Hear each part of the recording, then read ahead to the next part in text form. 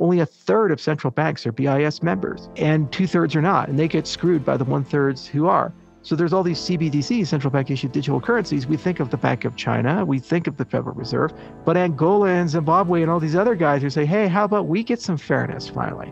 So if they don't get it from BIS, they're going to create their own rails, and they're going to be using our technology to create those types of rails. So 3 to 5 years, all that's coming, and that'll lead to the next wave and the next wave. And within 20 years, I think it's inevitable. In this video, the CEO and founder of IOHK, Charles Hoskinson, speaks on the progress of Cardano and how the scalability, sustainability, and interoperability makes it a leader among all its competitors. He discusses how the Cardano protocols will allow you to manage and transform identity and governance, and why Cardano will create an equitable financial system, mainly for people in the third world countries. Make sure to stick around till the end of this video, where I will share some latest technical chart analysis and ADA price forecast. Also, do not forget to like and subscribe to our channel so you don't miss any of our recent videos. It will take a moment and it's absolutely free. Now, let's enjoy the video. I think there are a lot of people out there right now who have just started to get their head around what Bitcoin is and potentially around what Ethereum is. They understand it's a digital store of value, kind of a metaphor for gold. They understand smart contracts are the ability to execute code on a blockchain. What is it exactly that Cardano does for people who are not eyeball deep in the digital asset space? Yeah, so basically it's just a collection of protocols and technology that allows you to transform, store, and manage value, identity, and governance. So if you have an instrument of value, that could be a stock, a bond, a commodity, a token, an NFT, like a Pokemon card. It doesn't really matter. You need some place to store it, transmit it. You need some place to build contractual relationships around it. Like, I'll give you my Pokemon cards if you mow my lawn, that type of a deal. Okay. Identity is, who are you? Normally we take that for granted. Oh, I have passport, I have driver's license, but you have credit score. Is it a fair credit score? Maybe, maybe not. For some bizarre reason, my secretary has a higher credit score than I do, and I'm a billionaire. So I'm just trying to figure that one out. So there's something about that system that doesn't seem intrinsically right, but okay. And so there's a lot of these things that make a lot of sense in how identity is brokered and handled in our world, but in the developing world, it's non-existent in many places.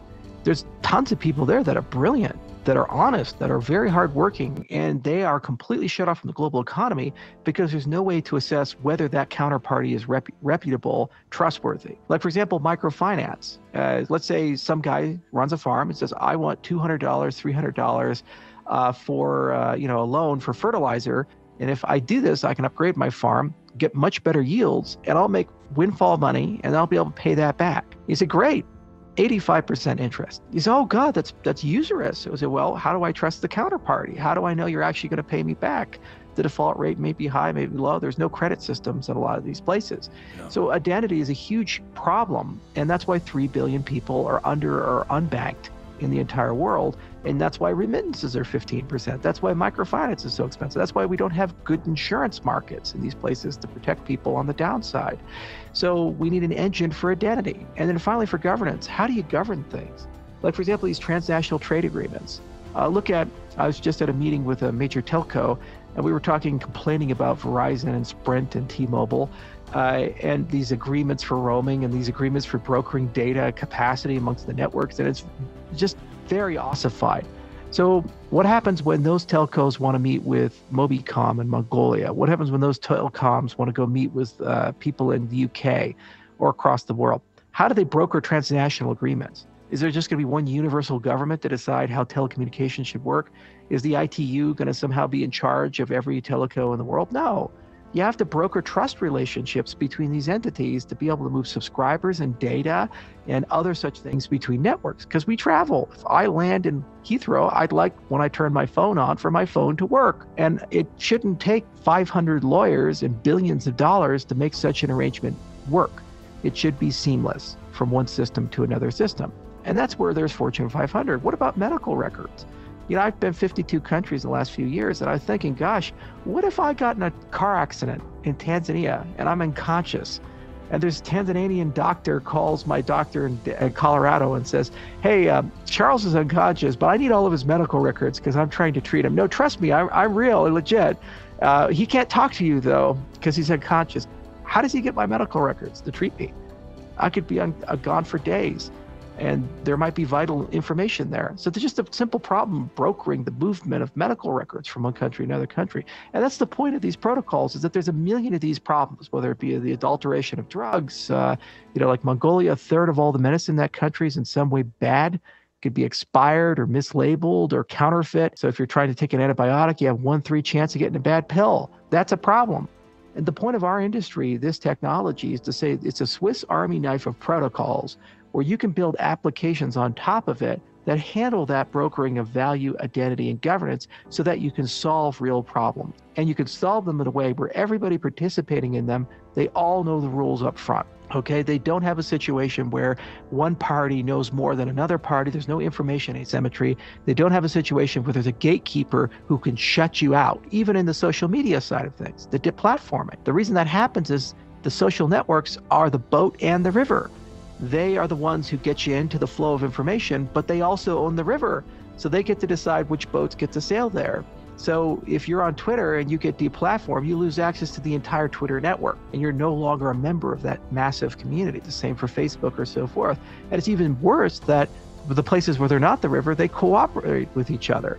And they'll say, well, if somebody competes with us and we don't like their values, we're going to deplatform them so they have no marketplace. That's because the protocols are the companies together. And wherever you fall politically on that, maybe you're a winner in that, maybe you're a loser in that, but it's a real bad idea in society for only a small group of companies to have so much control over so many people and be unelected and unaccountable to the democratic process. And so the point of this protocol approach is saying, let's reimagine these things where we separate the boats from the river. Let's reimagine these things where we start with the trust relationships and say, what are the rules for everybody? And then how do we broker the flow of information and value? And how do we govern that in a way that's equally fair to everyone? And then you could build solutions on top of it. And then suddenly you have medicine that's not adulterated. Suddenly you can have freedom of speech that's important to you. Suddenly, you can now have a situation where you can get a loan that doesn't cost 85% interest. Suddenly, you can get remittances where you can instantly move money to your family back in Mexico City or in Cebu, and it doesn't cost you $15 to move $100. It costs you 5 pennies. In terms of pragmatically, where are we right now with Cardano in the process of realizing that vision? What's great is there's a lot of competitors. There's Algorand and Tezos, and there's F2 and so forth. And all of us are kind of scratching at the same things. And that's great because there's strength in numbers, and they have different philosophies and teams and scientific approaches. And so somebody's going to get it done. Cardano, I think, is the leader right now in terms of, because we did the deep investments in science and we did the deep investments in proper engineering, and we have market access to the places where I think this is going to shine the brightest. As I said, I'm not here to make the 17-year-old yield farmer in his mom's basement in New Jersey rich. I mean, he'll figure it out for himself. He's okay. I'm worried about the farmer in Ethiopia. But, regardless of where you fall on the spectrum, there's enough people here that we're starting to see very real progress on scalability, sustainability, and interoperability.